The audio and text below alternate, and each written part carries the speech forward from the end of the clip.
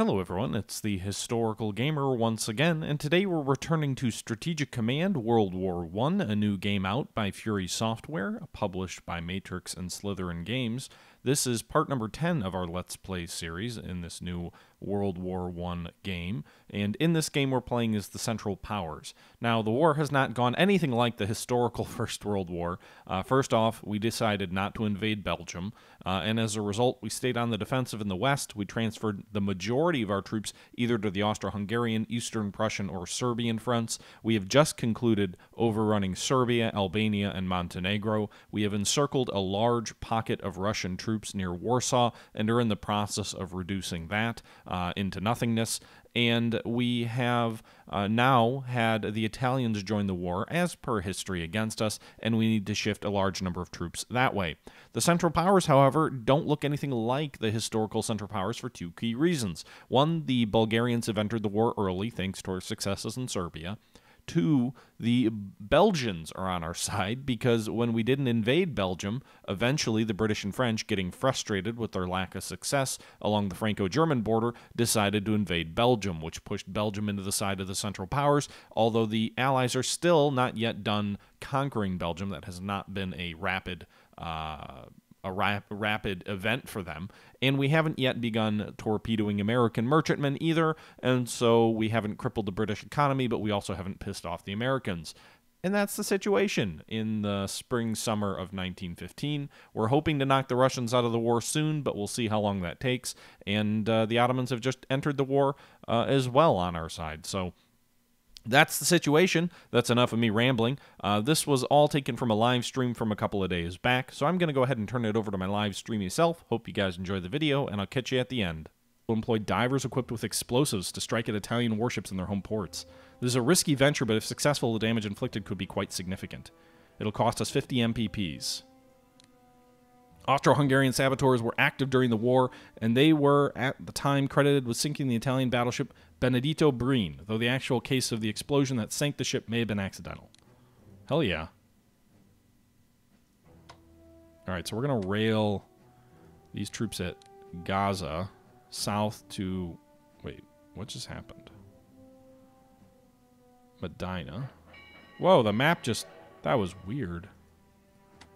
Meanwhile, we're going to rail this corps north, not to the front line, because you never want to rail troops directly into the front line, but we'll rail them north. Shift these troops over here. Shit. Can I undo that? Nope. I can move them, but you usually don't want to force move a unit like that. Alright, so we now have 3 corps that can face off against the British and Egypt. These troops here are going to rail to go deal with the insurgents. Meanwhile, the Ottoman 13th Corps will advance against the British at Kurna. You can see these troops down here are going to be deployed against the partisans in the south in Saudi Arabia. Ottoman headquarters is going to be expanded to full strength. This garrison's going to rail to Medina as well to help support against these partisans. We probably need... so we'll have 3 garrisons down there for that. Alright. Meanwhile, the Russian front... Let's entrench these guys on 3 sides. Move these guys over here and... oh, we can't entrench them. Interesting. Okay.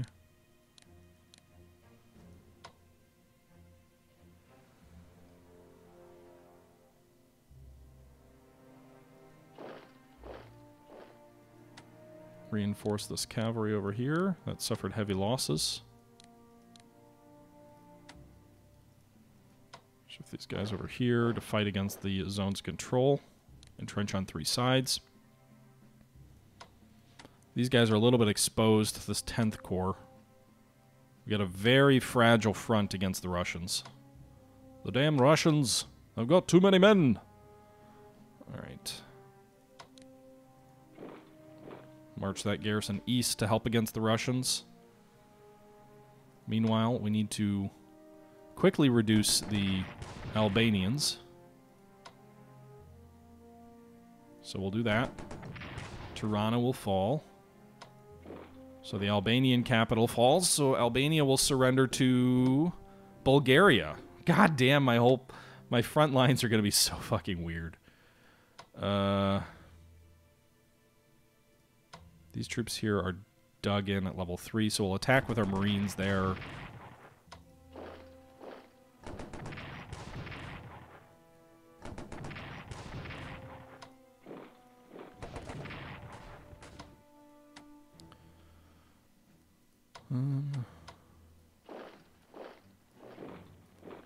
Nice. Okay, I didn't even have to move all of our core units there. So that's good. So we're going to rail these German troops north to the Italian border. These guys already on the border are going to go ahead and entrench. These troops that we moved in will also entrench. All on 3 sides, all facing south. I wonder if you entrench on 2 sides, is it the one thing I'm not super clear on in the game is if you entrench on 3 sides, is it actually a more effective, like a harder nut to crack or not? I'm not really sure. I don't know how all these detachments are going to hold up. They are in entrenchments, but they're heavily outnumbered by full-size enemy corps.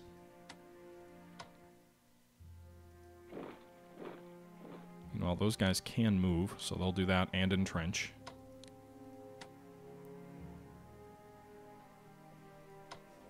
These Germans did move by rail and might be exposed to an unfavorable attack against the Italians here. We'll see. We probably need more than just detachments. I'm not really sure. We'll operate the troops in the south to the north. These guys are going to reinforce the troops along this northern mountain pass. These German troops are going to reinforce the troops near Klagenfurt.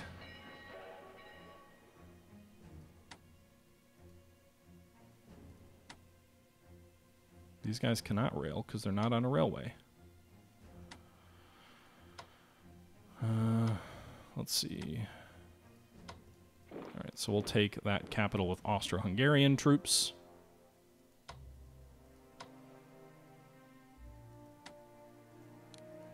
I think the Bulgarians are mainly going to be used to fight on the Italian front. So we'll send these guys over here because there's 2 detachments of Bulgarian troops up there. Meanwhile, we want garrison at Pristina, which we have. We also want to send this headquarter unit to the Italian front. Move these guys up here. Rail this headquarter unit to Trieste.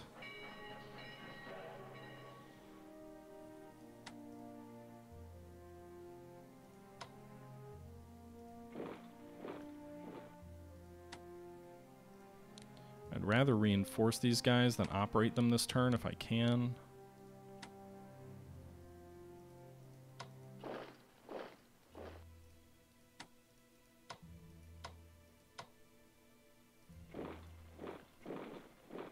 Okay, so Germany took Albania. Austria-Hungary took Montenegro.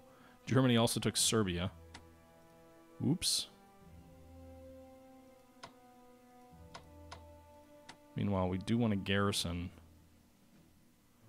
at Belgrade to prevent partisans from rising up.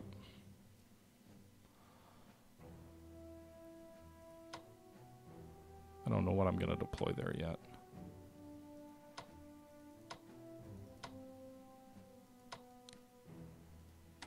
I guess we'll just...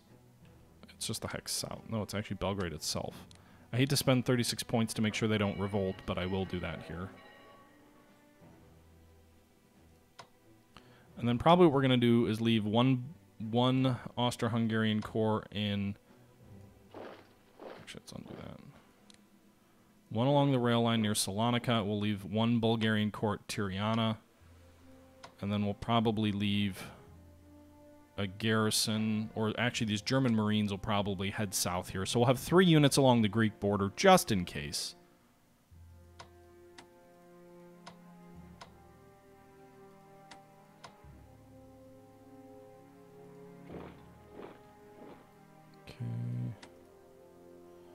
Alright, so that does it for the southern theater.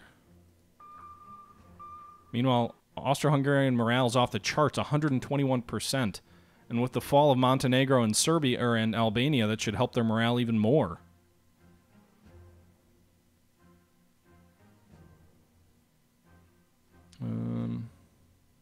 Meanwhile, on the Russian front, these detachments will attack these troops.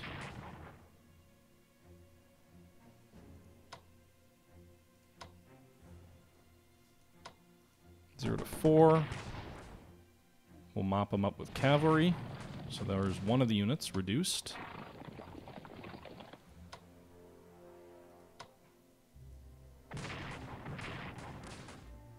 Ivangrad is a morale center.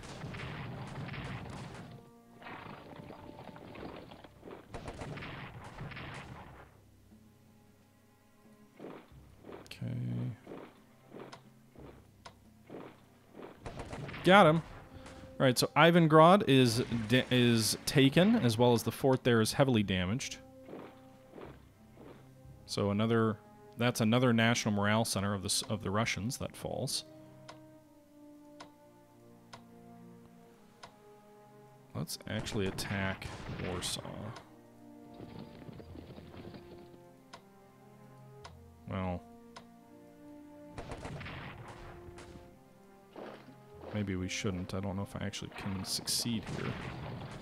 Actually, we should be able to. Nice! So Warsaw falls to us. So that's going to cut supply entirely, I think, from both of these units. Their supply's already low, but it should completely cut them off. So more Russian units destroyed. 2 Russian national morale centers are taken. The morale's already below 60%. It'll fall even further at the end of this turn. Hey, Time Achiever 605, thanks for tuning in. Glad you enjoyed the stream. I'll catch you around. And do that.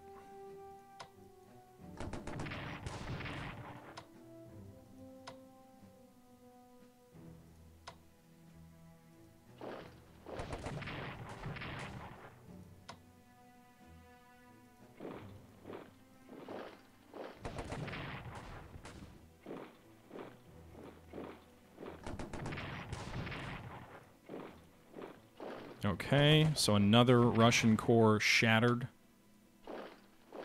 The only thing left is these troops at Novogrogovich. They're surrounded. They still have a little bit of supply left, but I'm confident we will reduce them next turn. And that will free up a whole bunch of German troops for a serious push against the Russians. Meanwhile, another Russian corps here is exposed, and we're able to destroy it just south of Koval.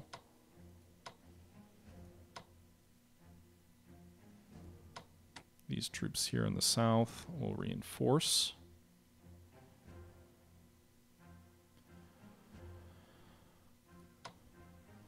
This German corps will also reinforce, since we're not going to attack with these guys this turn. We're going to reinforce with all of these troops along this line.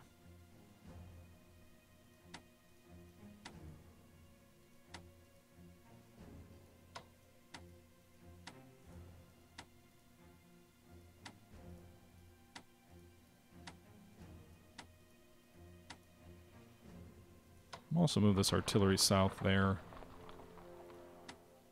to help. Alright, so they reinforce... Oh, they develop... Uh-oh. The Russians have developed artillery level 2, I'm guessing, here. Because you can see the number 1 next to it, which indicates it's another tech level up. So, in order to destroy that artillery, I just raced this cavalry into the rear near Vilnia. That was probably overly aggressive and stupid. I'm sure they'll get cut off next turn and probably destroyed. Although I am threatening Vilnia with 2 infantry corps advancing south behind Kovno. And actually...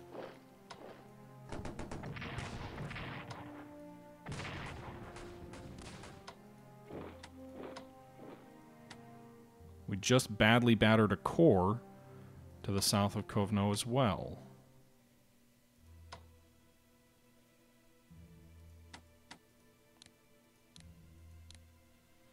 So that's a pretty good result for us.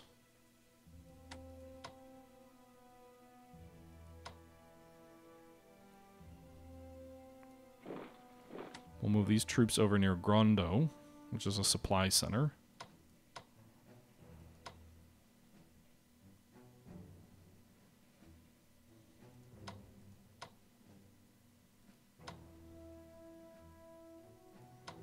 These guys all already attacked. Okay, so can we move these guys up into Lublin? No, not quite.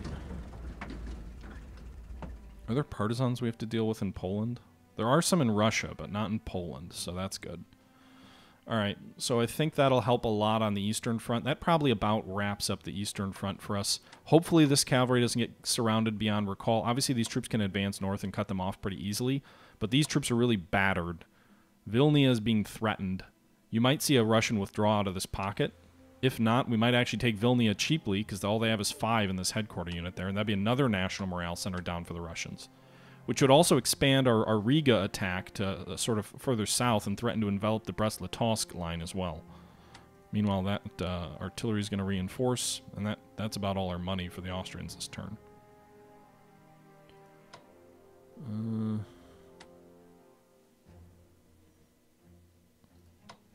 Meanwhile, this unit here, I'm going to gladly attack and destroy... Oh, crap. Didn't quite do it as cheaply as I would like. But we just destroyed another French unit here in the south.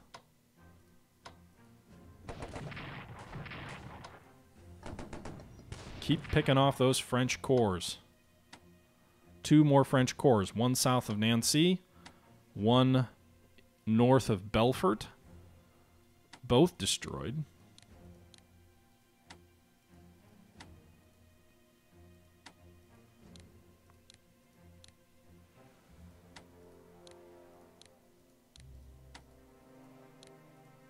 Okay, we're reinforcing the German troops all along our line, who now have level 2 entrenchments thanks to our development of entrenchment technology.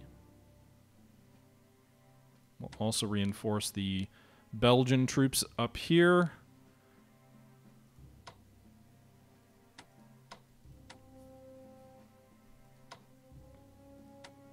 And if they do nothing next turn, I may attack this corps here, advance to the salient, attack from 3 sides, and try and overwhelm and destroy them to strengthen our hold north here toward Antwerp. But Antwerp's going to fall soon, probably, anyway. I need to be spending money on, like, new artillery or other things like that. Research here, actually, for Germany. Heavy artillery, or artillery weapons, we've almost gotten to level 2 anyway, so we're already researching that pretty heavily. Meanwhile...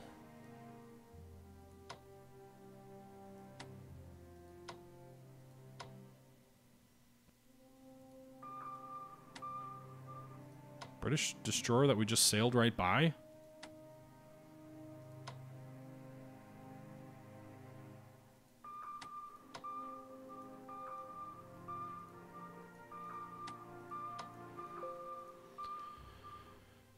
Okay.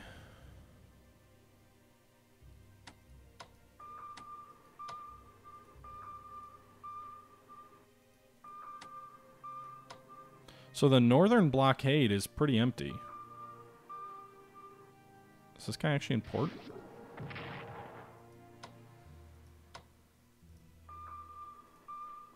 Damn it.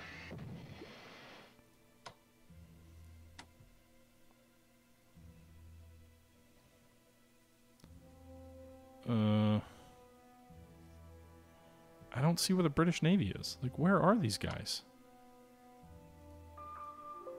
Oh, shit. The British fleet is in the English Channel.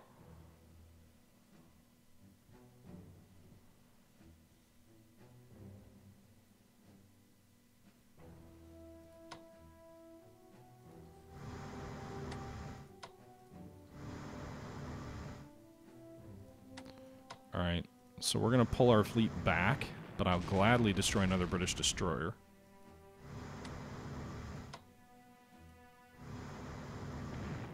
Down they go. I'm a little bit of a coward with my German Navy, so I discovered at least a portion of the British Navy. I'm assuming it's a big portion of it. The blockade line is almost clear, not quite. And so I'm going to pull my ships back to Germany. Our convoy routes are clear. The important thing is keeping the blockade to a minimum so that it's not very tight. As long as we continue to receive food supplies and whatnot, then the blockade can be managed. I don't want to get my fleet wiped out.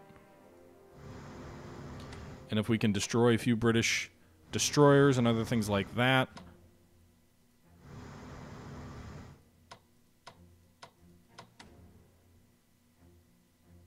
that's the real goal. The goal is not to actually destroy the British Navy. That's not going to happen.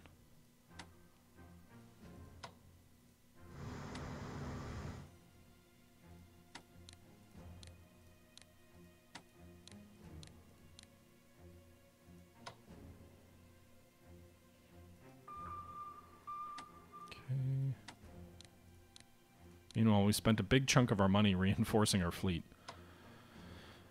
Makes me wonder if that's actually a good investment or not.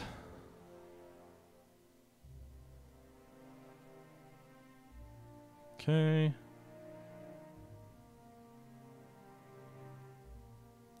Alright, so in terms of naval strength, the British are at 33. I think that's down 2.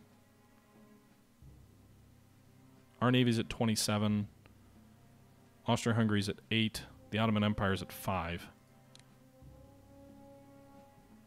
I'm guessing there's no enemy fleet at Limos. I mean, I don't know where their navy would be based out of. Probably Cyprus over here.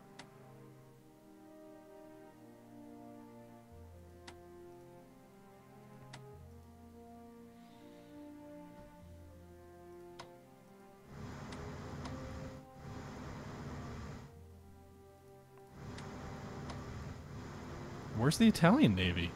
They're not at Venice. They're probably down here at Taranto, right?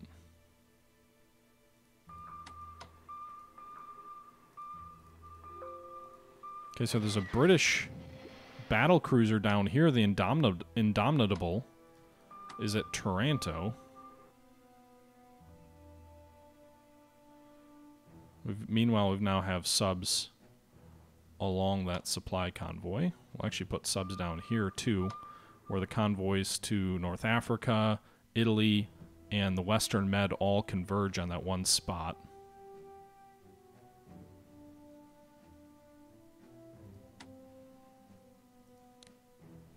We'll send Ottoman destroyers out here to raid this convoy hex as well. You know, the interesting thing is I could try and break these Ottoman naval vessels out. A pre-dreadnought, a battle cruiser, and a battleship, and a dreadnought battleship. That would give us, instead of just one dreadnought, it would give us essentially 3 dreadnought-type ships, 3 pre-dreadnought ships. That would actually be a little bit of a threat to the British, potentially. But I'm not quite ready to do that, because I'm not 100% convinced of the strength of the Royal Navy.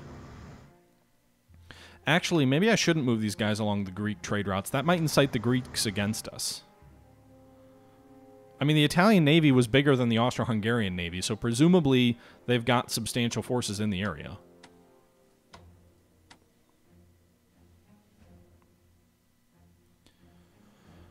Okay. That probably does it for this turn. The Russians were at, what, 58 units now? They're down to 47. It was a rough turn for the Russians. Huge losses for them. 1,500 almost. That's almost 5 turns of income for them. And I think we're ready to go. So let's go. Let's see what happens here as we move into June of 1915. Now, you want some cheese? Cheese is good. Russian morale falls due to the loss of Warsaw. Germany celebrates the capture of Warsaw. The loss of Ivangrad reduces Russian national morale. Albania surrenders. Montenegro surrenders. Austro-Hungary plunders 100 MPPs.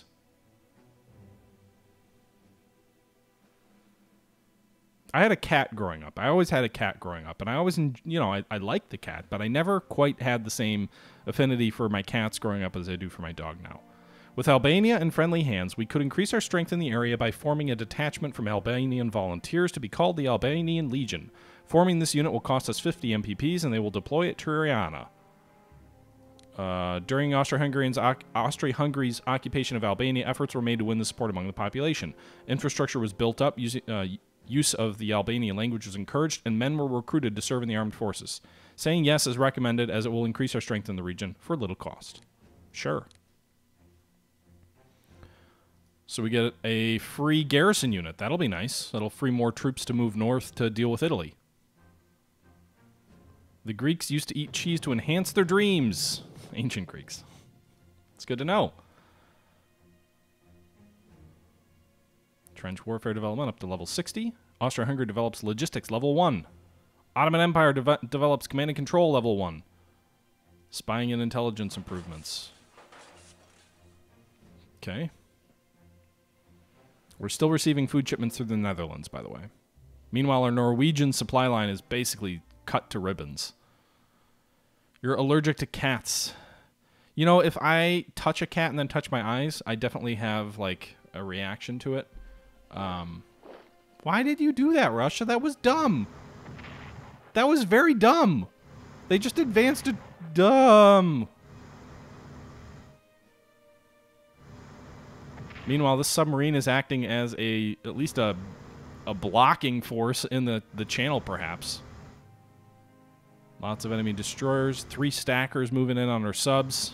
Oh my god, they have so many destroyers. Half their navy has to...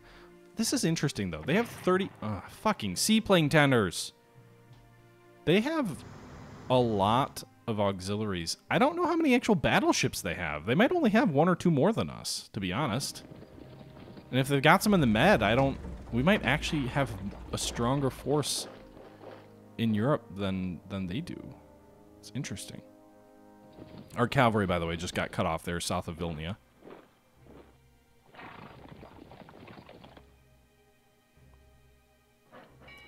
Meanwhile, the French moving in replacement troops to the areas that we destroyed their troops in. Actually, if they want to rail troops to the front line, that's good, because they're not going to hurt. I don't know if, Jatsy, I don't know if I'm going to raid at all. I mean, in all honesty, I don't know if I'm even going to try and attack. I've already chosen not to use unrestricted submarine warfare, and I don't know if I'm going to change my mind on that. I really don't want to bring the U.S. into the war. Into a war that I'm pretty content with how it's going at the moment. It feels like at the latest it would be 1916 when we would knock Russia out of the war well early. And as long as I don't drop on those supply lines, I would think those Russians are trying to defect. Maybe. But I don't think as long as I don't drop any units on the supply lines that the Americans are going to get super antsy and go to war with us. At least that's my hope, is that they don't. The Russian fleet at Dresden. We should destroy the Russian fleet. Totally. That will hurt their morale, and that will make them more likely to fall apart, right? With the addition of the Sultan Osman, we have 2 dreadnoughts that we can deploy to the Black Sea. I'm guessing that is stronger than the Russian fleet. So if they leave their warships down here near Dresden, what is with the AI and their seaplane tenders? Seaplane tenders were not everywhere in the world in World War I, were they? They had a few.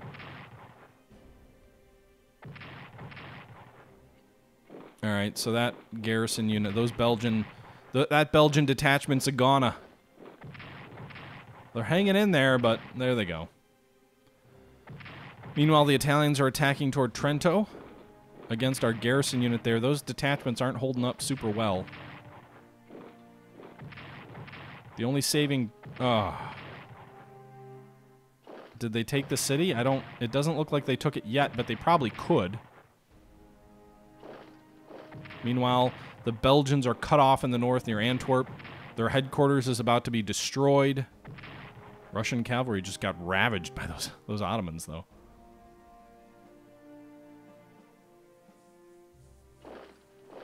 Yeah, I'm using the subs as scouts, and they're pretty useful for that. Meanwhile, they didn't take Trento, but they did destroy that detachment there pretty easily. Yeah, that's a good comparison. Escort carriers and seaplane tenders seem to be about the same thing.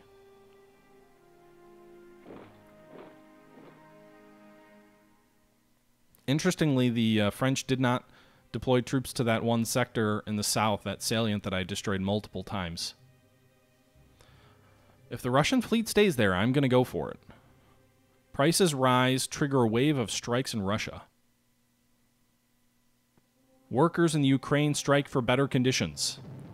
Central Power raiders are disrupting UK convoys and Italian convoys. Russian morale falls below 50%. Huzzah!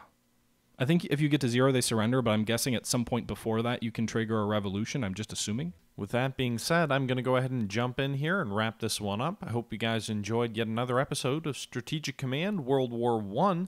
And as I always like to say, until next time, this is the Historical Gamer saying thank you for watching, and I'm out.